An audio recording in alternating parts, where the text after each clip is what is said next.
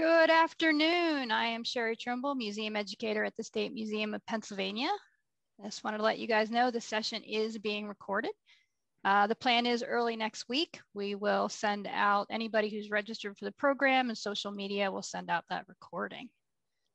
We are going to do question and answer today. We're going to use the question and answer featured at the bottom of your screen, and we're going to do those questions at the end of the program. I'm also going to put some information in the chat box about the PHMC's etiquette and policies. And now I would like to turn it over to the State Museum Program Director, Bradley Smith. Hello, welcome and thank you for joining us today. I'm Bradley Smith, Program Director at the State Museum of Pennsylvania, and this is Curator's Choice, a program of our Learn at Lunchtime series.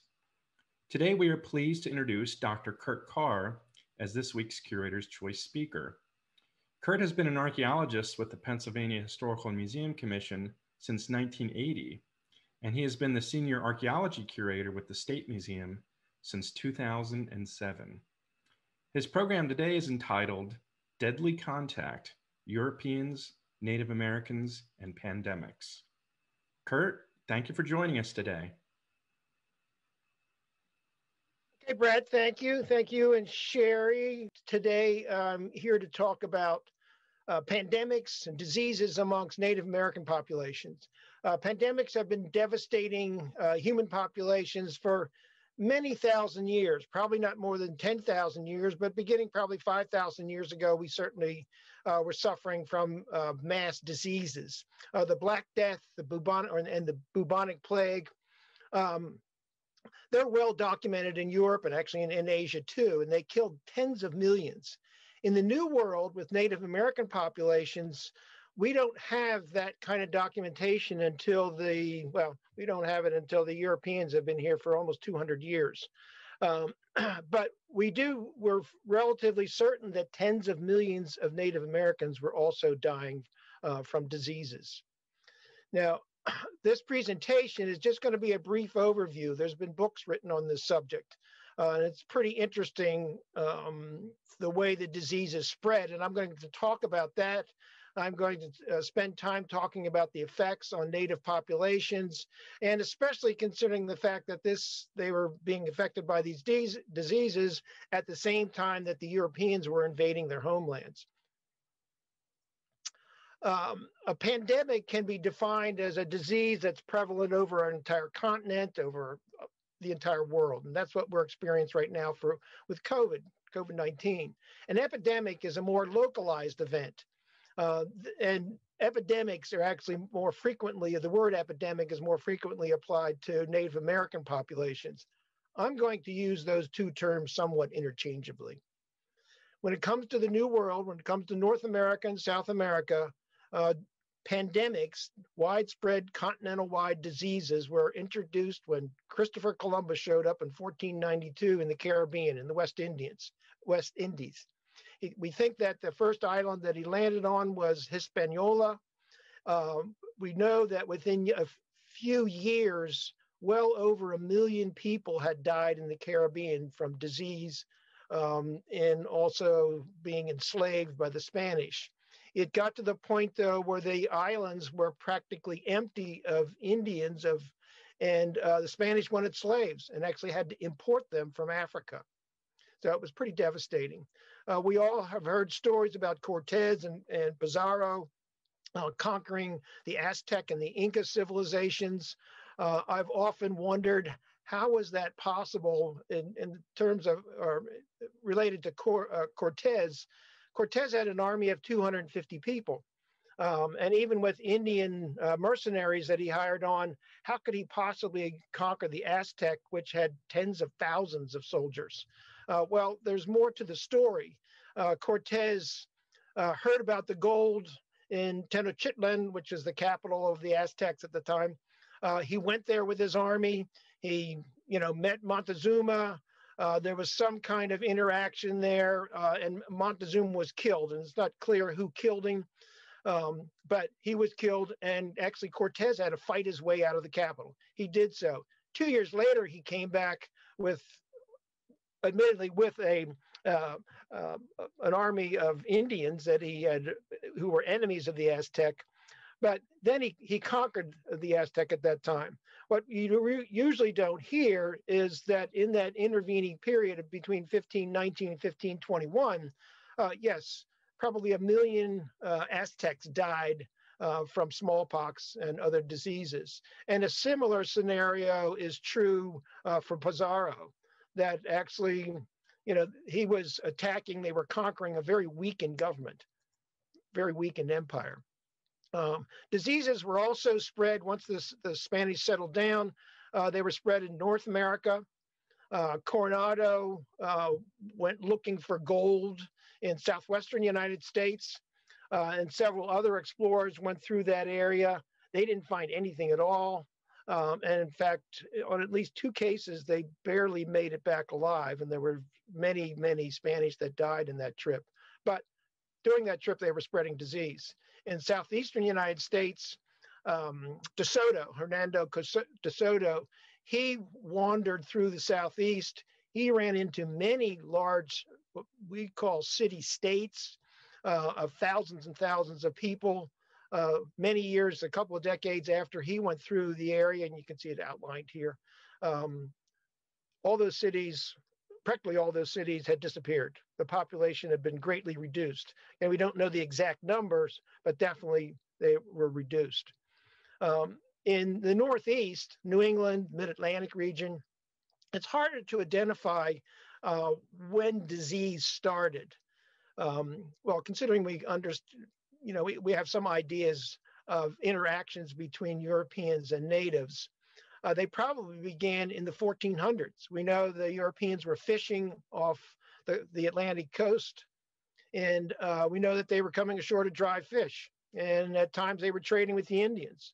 And we have artifacts that date to the 1450s in New England. So we know that they were here interacting with the Indians. Almost certainly they were spreading disease, spreading germs, if you will, at that very time. We just don't know a whole lot about it, and it hasn't been well documented. But also the French during the early 1500s were going up the St. Lawrence Basin, St. Lawrence River, and the Spanish were actually in about 1575, were in the Chesapeake Bay.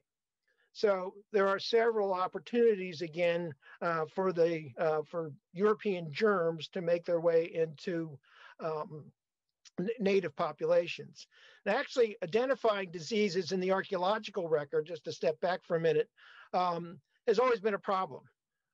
Certainly in the Mid-Atlantic region in New England, we don't have a lot of skeletons, so to speak, from the past to examine to see if they were suffering from disease before European contact. One thing we do look at, and this has been an ongoing issue with archaeologists, is that there are certain time periods where the number of archaeological sites seem to drop significantly. And on the right-hand side of your screen, there are 2 graphs that show the results of the number of sites and projectile points, if you will, from the Maryland area. And the yellow graph here is from Pennsylvania. And you can see between about 1,500 and 2,500 years ago, there's a very precipitous drop in the number of sites. And actually, over the past 10 years, people have been a lot more diligent about trying to find those sites. And there are sites there. The area has not been vacated. There are still people living here, but it does seem that the populations are much smaller. And for the most part, the archaeological sites from this time period are also smaller. It does seem to suggest some kind of the population moved or was reduced, and maybe they moved. It's just that we don't find any evidence of that. We just don't find sites here. So maybe that was a pandemic that struck at that time, but it's really difficult to prove, so to speak. A good friend of mine, colleague Jim Herbstritt, he identifies a pandemic or some kind of disease in the lower Susquehanna Valley.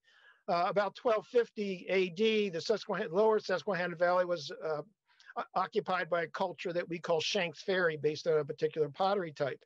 It spread out it was concentrated in the Conestoga and the Pequea, as I remember, Jim's probably listening to me and cringing, but they initially expanded in the lower Susquehanna, but then they gradually retracted. And actually by about 1525, they had retracted to right along the river. And it was during that time that the Susquehannocks showed up, and the Shanks Ferry seems to disappear.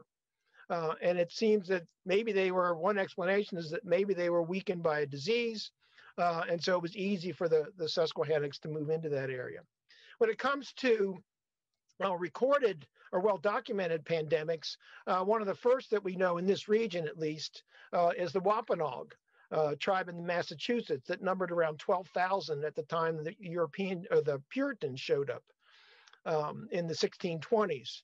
And by 1675, that population was reduced by 90%. So thousands were dying. And we only know the Wampanoags. There were others, more interior tribes that we don't know much about. It is interesting, though, that the Wampanoags dominated the Saragansets.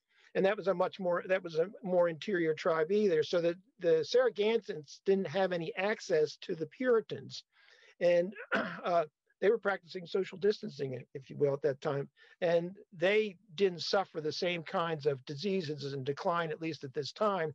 And actually, once the Wampanoags were in a poor state, lower population, the Narragansetts insisted on taking some of their territory. So that's one of the things that happens as a result of these pandemics, these diseases, where you suddenly lose a large part of your population. This is a list of different places where, again, we have reports along the Connecticut River of a village that was reduced by 95%. The Mohawk Valley, archaeologists have been studying that area for a long time. Dean Snow has worked in that area, is somewhat of the expert, or at least was the expert for that region. And he was identifying he was interested in population changes and population sizes and density. And he estimates that the mortality rate for the epidemic there in the 1640s was 63%. So thousands and thousands were dying. Overall, the Five Nations, the Haudenosaunee or Iroquois, during the 1640s, their population was reduced in half. Again, thousands of people were dying because of diseases. The coastal populations were really decimated. We don't have a lot of information on them because they seem to fade away very quickly once the Europeans get here. But Dean Snow estimates that 90% of them were dying from diseases and interactions with the Europeans. It is interesting, again, that just people dying isn't the only problem with these epidemics. The Susquehannocks in the middle of the 1600s, they dominated the fur trade in the Susquehanna Valley. They were controlling the fur trade with the English, and their neighbors to the north, the Iroquois, and to the west were upset with this. They wanted direct access to the English and their trade goods. And so there was warfare, so to speak, going on with the Susquehannocks and these other tribes. In 1661, when the Susquehannocks were hit with smallpox epidemic, that really upset the balance of power. And by 1675, the Susquehannocks were gone. And it was due to disease, but it was also, they were being pressed by the Seneca and the Onondaga. The Lenape, it's a little more nuanced story. The Lenape were in the Delaware Valley and had lived there for, certainly from the time the Europeans got there, but they had gotten along with the Europeans. They were able to negotiate a relationship with the Europeans based on the trade. And also they made it known that they didn't want the Europeans coming here to live. They could set up trading posts, but they didn't want them setting up villages and plantations and so on. And they were able to control that for probably close to 100 years. But eventually the Lenape population again was reduced by these epidemics. And with immigration, well, the Dutch and Swedes and Finns were already there, but especially once the English started coming in, soon, a Lenape family or a Lenape village hamlet may have been, originally surrounded by, 5 European families. But after a while, they were surrounded by 20 or 30. And the Lenape actually just didn't like that. They were well outnumbered. They were losing influence and control, and they voluntarily moved, if you will. They felt they were being forced out by these numbers, but they just moved rather than being forced out, and rather than going to war, so to speak. It wasn't until later that they got upset and came back. But so you have these different kinds of responses. The native populations, for the most part, they had a community response to these pandemics. And so in terms of caring for the sick, it was a community effort. These people who got sick from the pandemics, from the epidemics, from smallpox and the various other diseases that were affecting the populations, they were cared for by groups of people, which is a really nice idea, except when you have such a communicable disease. So that led to, again, more deaths. One of the responses, though, of native populations, sometimes this worked, is if they couldn't handle the disease, if they realized that, if it's catastrophic levels, they would just move. And they moved as a community. Sometimes half would stay, and sometimes, but they moved as a community. So you had that kind of solidarity with native population. It wasn't quite as chaotic. The Europeans, in terms of the way they looked at these epidemics, there's a quote, and I will be honest with you, I don't know where this quote comes from, but I think it's reliable. And the quote is, and they saw the epidemics as an act of God. And it's, where the English come to settle, the divine hand makes way for them by removing or cutting of the Indians, either by wars with one another or by some ravaging mortal disease. So to them, this was this was supporting the Europeans' right that they could come and take the natives' land. So again, there's these attitudes that are that the Europeans shared, as opposed to Native Americans shared, in reacting and responding to these pandemics. And I just wanted people to imagine, I've thought about this a lot, what would happen if 80% of everybody I know died? They weren't there, they were gone. And, I look at our holidays, at Thanksgiving and Christmas, where we all get together. There'll be 30 or 40 of us. Now, what happened if 80% of them went, that there was only 10 or 20 of us left? And these are just social things. Now, think of our whole society with 80% of them going. And you would end up with parents that didn't have any children, children without parents, only one spouse survived. Your political, your religious leaders, they would be gone, or some of them would be gone. And now you would have a whole new, way of looking at the world with a much, much smaller population, and it would be somewhat chaotic, and it would be scary. One of the questions that is frequently asked is, why were Indian populations so susceptible and the Europeans were not? Well, the usual answer is that the Indians didn't have any experience with these diseases. They had not developed any immunities to these diseases. And that's a fine answer, and to some extent it's true. But why didn't they have these diseases? The rest of the world did. Asia, Europe, Africa, they all had these kinds of communicable diseases. Why didn't Native Americans? And Jared Diamond, who is the great synthesizer, if you will, of archaeology and history, but he's also simplifies a lot of things. He looks at the differences between the old world and the new world and said, New World didn't have any domesticated animals. And domesticated animals, as we know with COVID, that's our animals, at least, that's where some of these diseases come from. And because the New World didn't have domesticated animals to speak of, that's why these diseases were so devastating to Native American populations.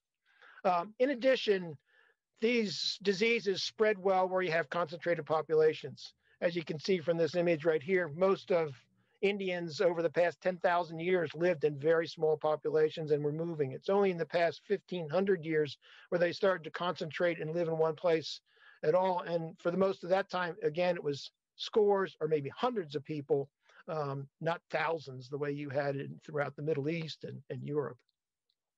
There is, in terms of we hear this a lot, but the earliest example of germ warfare in the New World, at least in North America, was two English officers, General Jeffrey Amherst and Colonel Henry Bouquet, who conspired to affect the Delaware with smallpox. They did this at Fort Pitt. They got blankets, what I've read, blankets and a handkerchief, and they gave it to several friendly Delaware. Why would you give it to your friends? I have no idea. And the Delaware weren't much of a problem by 1763. Their population had already been decimated by 90%. They had moved out of they'd moved out of Pennsylvania for the most part by that time period. So it seems to have happened. That's a real example. But I don't even know what happened to the people that they gave the blankets to. I don't know if they survived or they spread the disease, but it's supposedly an example that we hear about frequently. I'm giving you a time check now of 12:36. Okay, I'm moving right along here. Pandemics, epidemics continue throughout into the 1800s. This picture of the Mandan. The Mandan were visited by a steamboat. Steamboat had smallpox, and their population dropped from 1,500 to 31. And then we see smallpox move all over the Great Plains, and all the major tribes were affected. Thousands and thousands died, and it wasn't until the virus ran its course. That's the phrase that's used, and I assume that was the point at which that we reached sort of crowd immunity. There were so many people that had been affected and survived that it just wasn't killing many people after that. Epidemics have continued in Pennsylvania, as we all know. Yellow fever, typhoid, Spanish flu, which was the big one in 1919. And for the most part, we responded in behavioral ways to deal with the disease. There were some, I guess, flu shots with the 1919, but now we have flu shots on a regular basis, and certainly that's the way we're dealing with COVID-19. We have vaccinations, if you will. Just some final comments on epidemics. We've hear in the news all the time that, marginalized communities, minorities, they are being affected more than other populations within our society. That has always been the case. And again, they have lots of documentation on that when it comes to the bubonic plague, especially in London. Another aspect that I'd like to mention is that this is an article out of the newest Smithsonian magazine. There seems to be a whole new generation, or at least an heightened use of Native American healers. And this is emerging in tribes, especially in the West. But this is invigorating those tribes, this traditional treatment and traditional response to diseases, along with the medical advances that we have made. This is a good idea. This is a good thing for tribes to experience. So I'd like to finish by saying that we're always adapting to our environment. Our environment is our culture, our environment is always changing. I think that we've seen, though, that for a pandemic, epidemic, for these diseases, there are a variety of components. We just can't come up with the vaccination. We have to treat both the social and the political and biological and technological components of these diseases to have any real success in making it through these diseases. And I think that I can wrap it up there, Sherry, and we can spend some. Yeah. So you want to stop sharing your screen? Oh, one more. You must acknowledge people. Yes, I do want to acknowledge, especially my colleagues in the section of archaeology: Janet Johnson, Liz Wagner, Dave Burke, Melanie Mayhew, Kim Sebastian, Callie Holmes, and Jim Herbstritt. Also, I want to acknowledge for their moral support and technical knowledge, Sherry Trimble, Brad Smith, Brady Seitz really helped me out with the slide. And finally, our director of the State Museum, Beth Hager, who supports this program and really works hard at it. And I thought this very romantic view of Pocahontas saving John Smith, I mean, that just says love all over the place. So thank you very much. That'll be it. And I'll stop sharing my screen. Yep. And so we're going to have Kurt and Brad both turn on their videos. And what we're going to be doing, I already see about 10 questions that are coming into that question and answer box at the bottom. And that is what we're going to be using here. Some people put in a few suggested places to look up some research. I will confirm those sites with Dr. Carr, and I will share them when I send out the recordings, just to make sure those are good emails to share with everybody. But from now, I'm going to turn it over to you guys. Ahead, okay, Brad. Thank you, Sherry. And as you mentioned, we have quite a few questions, so we will try and get through as many as time permits. If you're not able to stay with us, Sherry, have you shared your contact information that folks can yes. send questions afterward? I'm going to share that while you guys are chatting. I will put my email into the chat box, and you can get that. And of course, you get the emails from me, so you guys can always email me. That's true. That way. So if we're not able to get to your question, or you're not able to stay with us, but you think of questions now or in a week, please feel free to write to us. So with that said, Kurt, we have many questions. Wow. So I'll just jump right in. First question, could disease have been an explanation for the disappearance of the lost colony of Roanoke? It could. They were European, so they would be somewhat resistant to diseases. But yeah, that's always a possibility. I don't know a whole lot about that site. I think they've actually started to find remains, but sure, that could be a reason. One of the questions with that, well, there are many questions, but some years ago, there were these stone tablets uncovered, which offer an explanation as to what happened to them. But I think the veracity of that whole story has been questioned. They think the tablets might be fraudulent. Next question. That's my understanding also, Brad, is that they are fraudulent. Yeah, I remember that part of it. What evidence was found of the 1660 smallpox that affected the Susquehannocks? This is written reports. So we just know that it affected the Susquehannocks and that there were lots of Susquehannocks dying. I don't know this material well enough, but to my knowledge, these are almost secondhand accounts. I don't know that anybody was in Susquehannock villages and said, everybody's dying here. So, but they are, and I think there are several references to the Susquehannocks being affected by some major disease. For some reason, they think it's smallpox. Okay. Next question. Could you elaborate on the history of the Susquehannocks and the reason why the Dutch referred to them as the Minquas in the Lenape language? Secondly, how did the mini-sink interact with Europeans on the Delaware River during the 1600s? The first one I can answer with some confidence. The Dutch called them Minquas because that's what the Delaware, we probably think that's what the Delaware were calling them.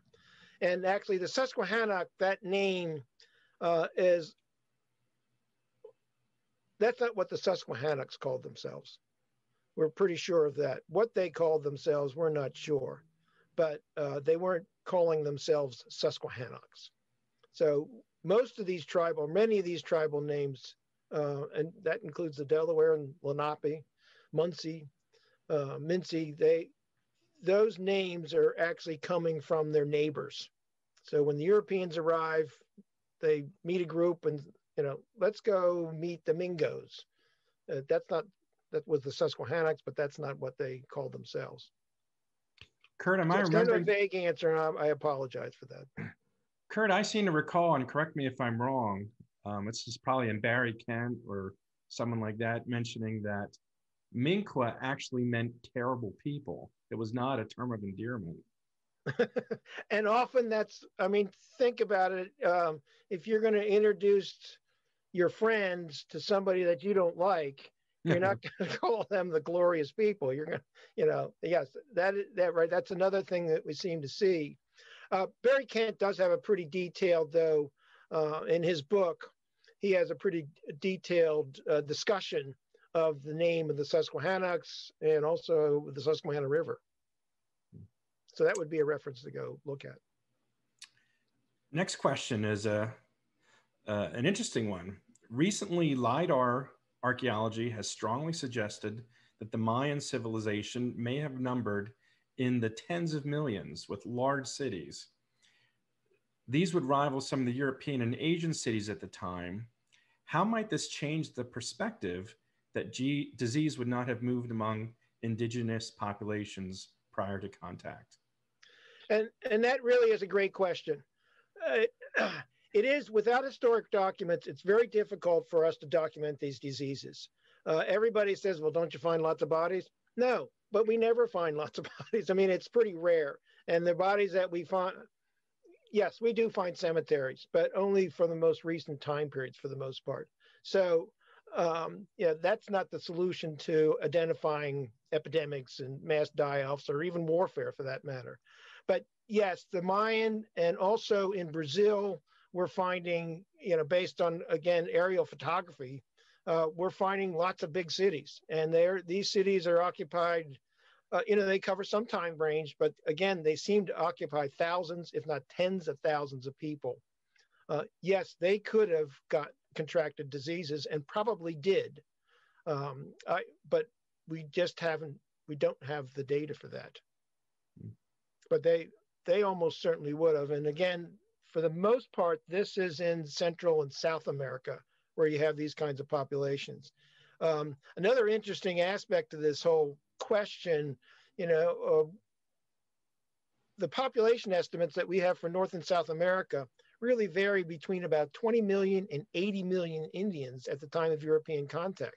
So there's the 60 million gap. We really don't have a good handle on how many people were here. I tend to be at the higher level, especially considering this information from Middle America and also South America in terms of the cities that they had down there. Mm. Oh, that's really amazing. Yes, it is. And it's, but it is a very difficult archaeological problem because one of the and I'm really getting off the topic here, but one of the prime movers in cultural change is population density. And if we can't figure out how many people were here at any one time, it's hard to address that issue. Mm. I digress. Next question. Do oral traditions reveal information about the perspective of the Native Americans related to pandemics? I'm almost certain that it does, and I just have not gotten around to asking that question of Native Americans. I'm sure that they have a perspective that, I need to work harder at addressing that issue on all kinds of topics.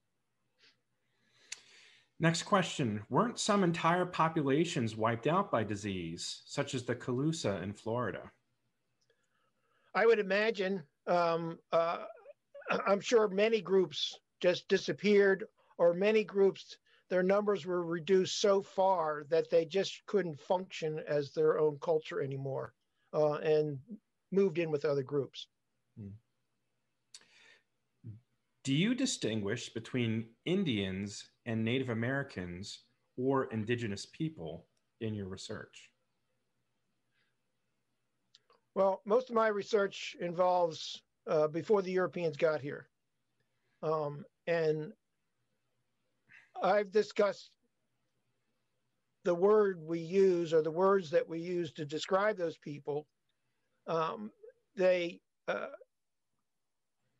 In a general way, Indians or Native Americans seems to be appropriate. And I think it varies, but Native Americans is sometimes the preferred term around here. Whenever you can, it's my understanding that you should use tribal names or even clan names to refer to a group of people. Okay. You mentioned the theological interpretation of the English. Do we know if indigenous cultures viewed these epidemics in spiritual or theological terms? I wouldn't be the least bit surprised. I'm just not aware of what they were, what their response was. Did they think that they were being punished? Did they think that this was witchcraft? I know Indians in Pennsylvania certainly used with witchcraft, so that could have been part of this. What type of rituals did the Susquehannocks use to try and cure pandemics or smallpox? Is there any evidence of healing practices? I'm sure there is. From what I know from the Delaware, they using smoking different kinds of herbs. That was certainly part of these ceremonies. They tried to another aspect of these ceremonies is they felt that there was something bad inside the individual, and that bad thing has to come out. And so they actually had tubes for sucking and trying to get that out, but also inhaling these different kinds of smoke. That was, and I wouldn't be the least bit surprised if there were also liquids that they drank to get the badness, if you will, out of them. What do you think about the theory that the mass deaths led to the reforestation of North America and then led to a mini ice age in Europe?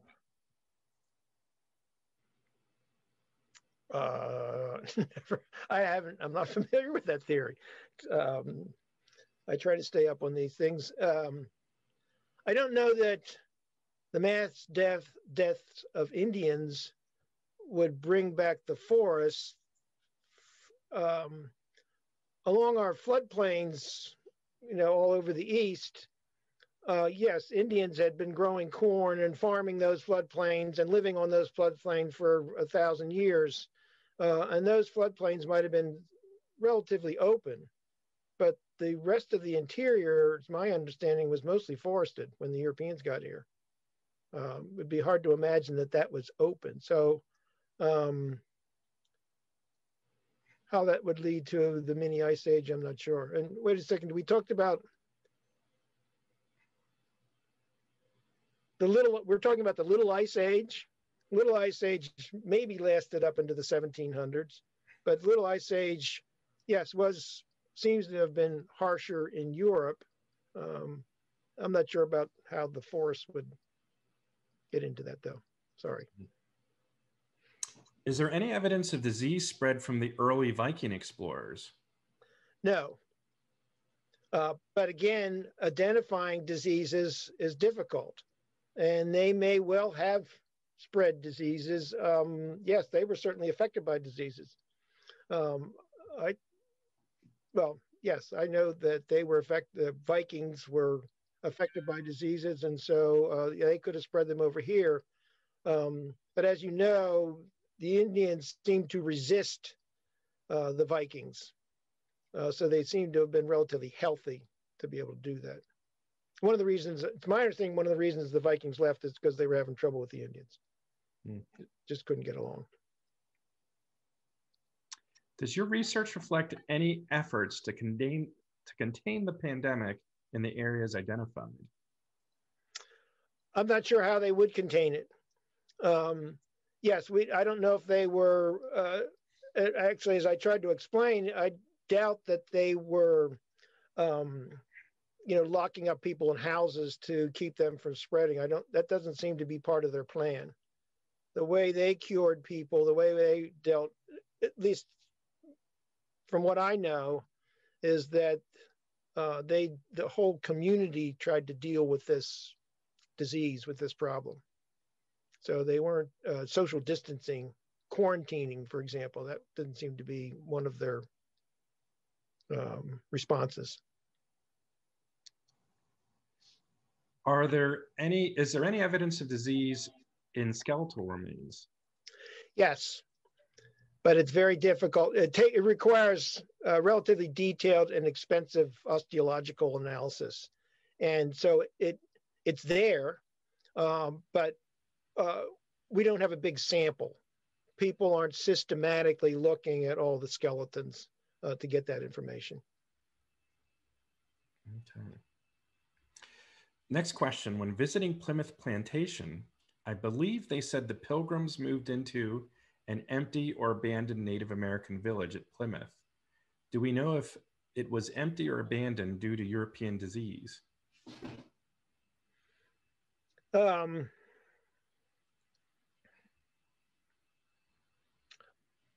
actually think that might, I don't know. I don't know. I have a book right here at arm's length that would give me that information, but no, but there is some story, yes, that either disease had impacted that population already, or there was some other issue going on.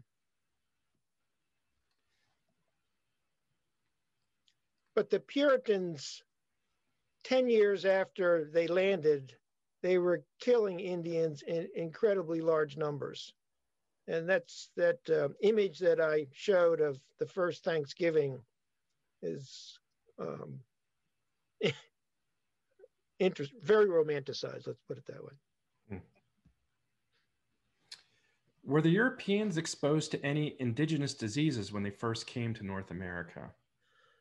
Actually, Christopher Columbus is credited with bringing venereal disease back to Europe. There's some debate as to whether there was a European venereal disease or if it was just North America or just the New World. But he definitely brought back a different strain with him. Other diseases, I don't know. I would think that they would have their own set of diseases. They might not have been viruses, but I would think they must have had their own diseases. And the Europeans continued to die of smallpox over here. So they weren't completely immune to it. They just were, there were more Europeans that could resist dying than Indians. Next, in Western Virginia, we see the cultural flux of the 17th and 18th centuries. Clusters of indigenous folks from different cultural groups coming together for short periods of time, and often in the mountains. While some have referred to them as refugees from epidemics, might disease have led to the reestablishment of long-term trade and family relationships? I'm thinking about Kaiser Potomac Creek trade, intermarriage, and the depopulation of the Shenandoah Valley. That's a great question. And when I was working in the Shenandoah Valley, I probably could have answered it better than I can answer it now. But that was a long time ago. There were certainly refugee populations moving around. Whether they coalesced in the way this question is suggesting, I really can't say. But they were moving. They were devastated. The Susquehannocks were a refugee population, if you will, and they joined other Indian groups from the Chesapeake Bay. But almost certainly, these groups some groups moved west. The Delaware moved west and joined up with other Indian groups out there.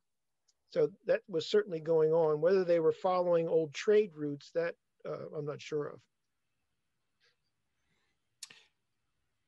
I have a quick question for Sherry. Sherry, how are we doing on time? Yeah, I was just about ready to say let's do 2 more questions and then we'll wrap up. Anything that's still remaining, I will have Kurt answer those and get back to you, as well as any questions you would like him to answer after the fact. Once again, put that in my email. Okay, so we have quite a few more questions than 2 left. So I'll just try and pick 2 that are maybe particularly relevant. Here's one that's pretty interesting. William Penn is well known for his interactions with Native Americans. Is there written documentation of him mentioning pandemics among the Lenape? Well, I'm not familiar with that literature, to be honest with you. I don't know. I've used that response several times today, haven't I? But these are interesting questions. I wouldn't be surprised. And certainly I wouldn't be surprised that his agents were aware of pandemics or disease amongst the Delaware. Again, the Delaware had been living amongst Europeans for a relatively long period of time compared to some of these other groups. So they had almost certainly suffered some damage from that relationship.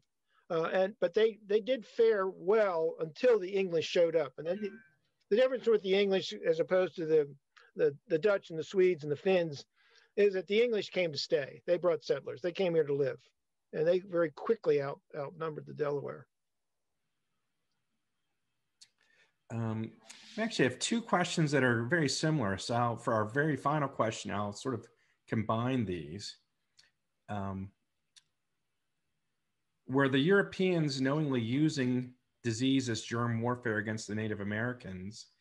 And is there historical evidence you can cite related to the infective smallpox items given at Fort Pitt? People have accused Europeans, Americans, if you will, of using germ warfare. The only evidence that I know of is that example at Fort Pitt. And this is very bad, but I don't remember where I got that reference. But I have certainly seen the reference several times. And so I guess I have some confidence that actually happened, that's true. But do remember that the Europeans suffered from smallpox too. So you have to be pretty careful if you're going to use that crude mechanism of distributing disease or trying to decimate your enemy. All right. Well, these were excellent questions. And they were excellent questions. Thank you. And we appreciate that all of you were engaged and thinking about the topic very much. So I think that concludes our program for today. And I'll turn it over to Sherry for any closing comments on procedure. Yeah, thank you for a great program. As a reminder, next week, we'll be sending out this recording as well as any of those links that you put in. I'll confirm them with Dr. Carr. Any remaining questions or additional questions, I'll include those with that email. And then, of course, we'll put it out on social media. Dr. Carr will actually be coming back next week for Learn at Lunchtime. He's going to be joined with our museum director, Beth Hager, and our colleague, Janet Johnson, and they're going to be discussing the Fort Hunter Mansion.